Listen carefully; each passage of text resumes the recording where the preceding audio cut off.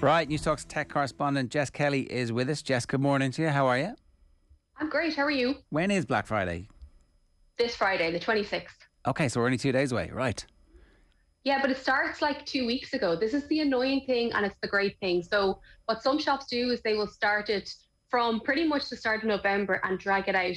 And then other retailers either will start pushing out private mailing list deals from Monday of this week that will expire on Monday of next week, because Monday of next week is Cyber Monday. So we now have two ridiculous tech consumer heavy sale days. And if you are going to buy stuff, you should probably have been able to get the right price on it by now, or is there still some actual proper bargains to be had either on Friday or Monday? There will be extra flash sales on Friday and Monday. So what I would say to people is find what you're looking for now and shop around and see what the deals are. Like certain big retailers like Amazon, I know will go heavy on Friday. They will push these, I think it's like 15-minute deals. They're called lightning deals. So for smaller things, if you need a new cable for your phone or stuff like that, you may get like them for dirt cheap on Friday or Monday. But the next issue then is stock, because a lot of websites are showing sales, they're showing really good prices, but then they can't get the stock because of the chip shortage. So look, I think if you find a deal and if it's cheaper than you were expecting and it's not cheaper somewhere else, go for it. That would be my advice. Okay. One last thing about, you mentioned Amazon there. Is everybody shopping on Amazon.de or .es now rather than shopping on .co.uk because of the impact of Brexit? I'm still going .co.uk. I'm not using it as much as I was previously. I know that a lot of people are going .de. I'm not 100% sure why. Like, I think if you read the terms and conditions of Amazon, if you're buying something for under €150, you will see the price, including VAT, including all the bits and pieces that you need to know on the finished page. So when you check out, if it's over €150, that's where you need to pay a little bit more attention, but just make sure that you read the terms and conditions. The big issue that we're going to face, regardless of whether you're ordering .co.uk, .de, or wherever it is getting into the country. The postal service, the delivery companies, all of those companies will struggle over the coming weeks. Personally speaking, as I said, I've been using .co.uk and haven't been stung at all by it. Okay. One of the big things that you wanted to talk to us about was the this is an amazing bargain, buy it now. I'm a sucker for this in our local shop. They'll put like this is only $3.99. I'm like, that's an amazing price. Or is it? Was it normally like $2.99? And now that you've got like that flashy thing in front of me, I'm like, they must have this bargain. And it turns out that's the same with like your big ticket TVs, that this is an amazing price. It's only $8.99. You're like, it was $7.99 last week. So there's absolutely mountains of that going on. And I love shopping. I love buying, particularly tech. I think it's my favorite thing to do. But, the shops are pretty smart about it. Remember that these are businesses. There are some old stock that will go for quite cheap, but a lot of the websites now will show the dates that a price was set. So for example, if you go on to any of the big Irish retailers this morning, if you find a product that you want, you will see that it has been at that current price for X to Y. Now, some skeptics out there will say that they will raise the price for October and then drop it in time for Black Friday. That could happen, but, I think you need to be wise about it. The other thing I would say, and I've spent a lot of time over the last few weeks looking at the best deals and so on, some retailers are saying that they have the best deal, but then you go to the next retailer and then you find the same thing, the exact same product, same color, everything for 30 quid cheaper.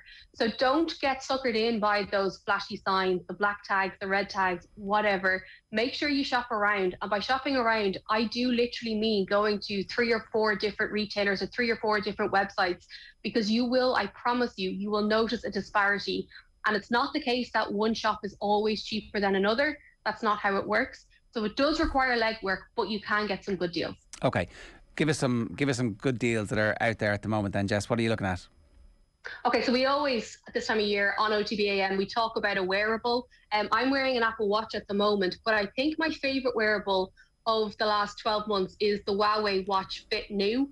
So Huawei have taken a bit of a battering in terms of their phones because they had that fallout with Google, but their accessories are excellent. This looks the nicest, I think, of all of the wearables. It's normally €99 and it's now €79. And just to flag, because it's made by Huawei, that doesn't mean it just works with Huawei phones. You can get it to work with any device, whether it is Apple or Android. So that is £79 now. Okay, so do all the wearables do fairly much the same thing at this point? Pretty much. You do get some extra bells and whistles on the more expensive ones. I remember last year we were talking about the Fitbit Sense. That is the Fitbit that's around £350, and it does have medical grade information, so it is pretty spectacular. But for most people, what they want is a step counter, exercise tracker, sleep tracker, and then to be able to get some of your messages and stuff like that. And for the most part, they will all do that. But as I said, having tested about 50 of them in the last 12 months, this one is definitely my favourite. Okay. What have you got? What's yours? I'm Garmin. I'm a Garmin for life guy. Until I see the price of this is only $79.99 this week, and then I might actually be a Huawei for life guy. Garmin is good. I thought you were an Apple fanboy though, and I thought you like buy anything with an Apple on it. I mean, people looking on my spot that for my laptop. I've gone iPhone this year. Do I complete? I've got an iPad. I've got an Apple TV. Do I go full Apple? The Apple TV comes pre-installed now on all TVs. Yeah, but I mean, we got one for free with Air Broadband, so okay. That's why I have it. The iPad came for free with a Sunday Times subscription, so I just take the free shit. I moved to iPhone this year.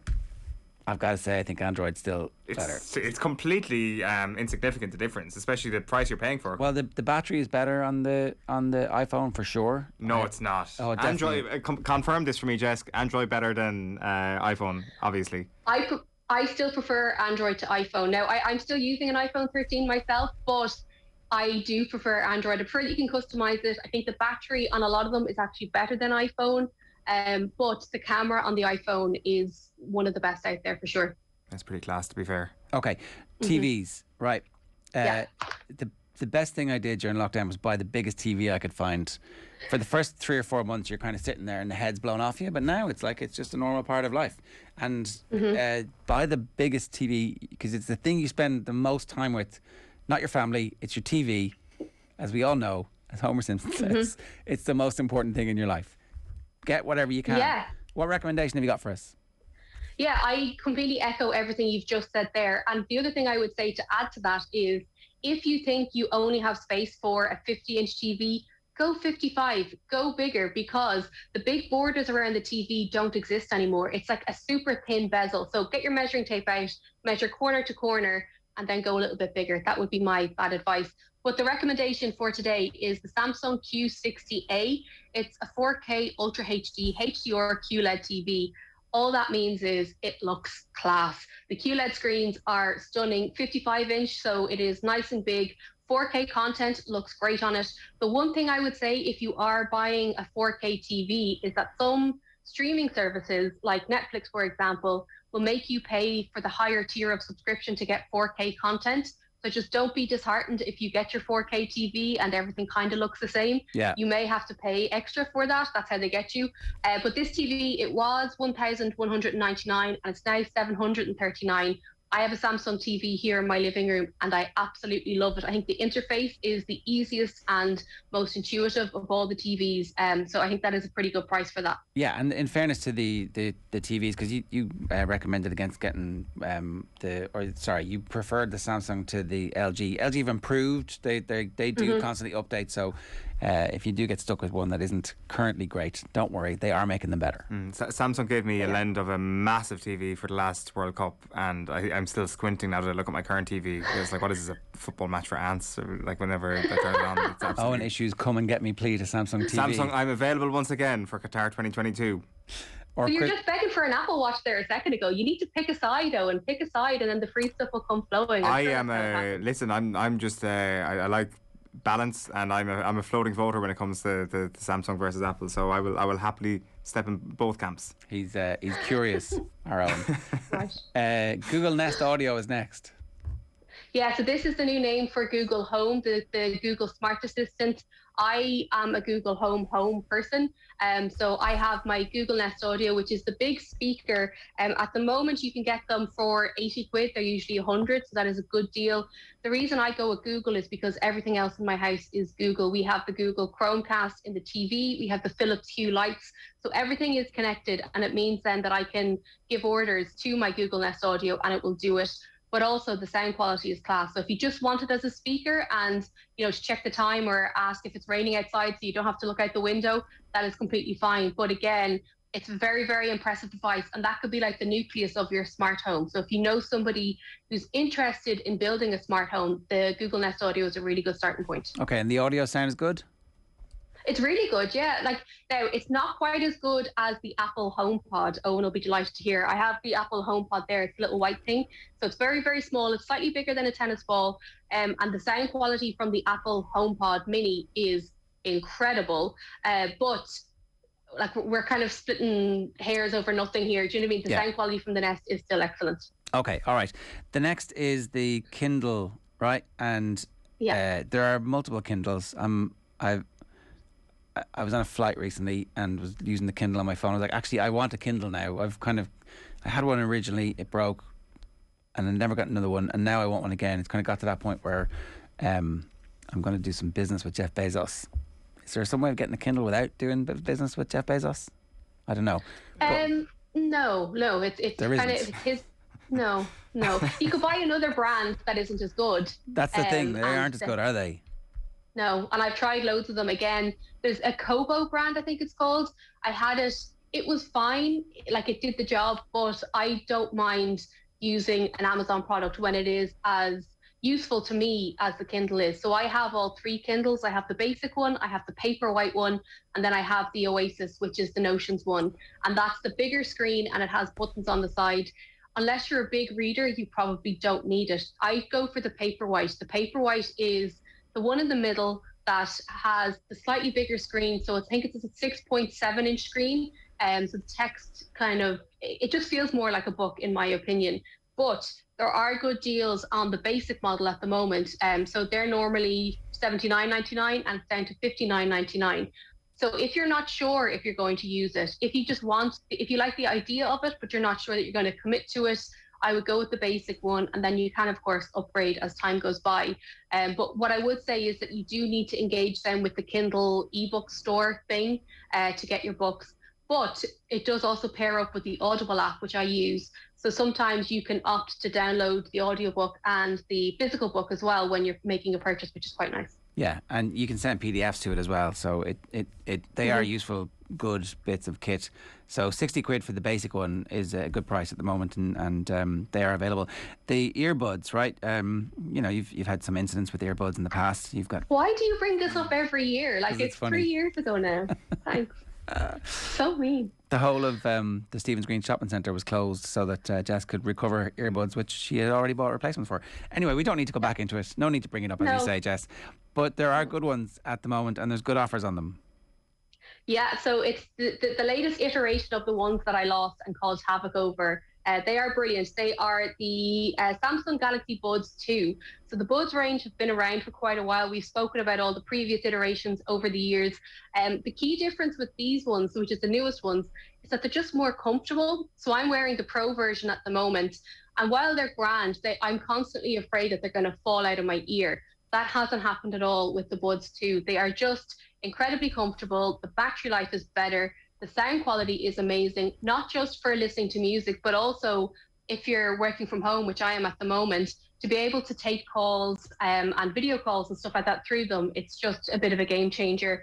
They're usually quite expensive. They're usually around between $179 and $159, depending on where you go. But they're available at the moment for 120 quid.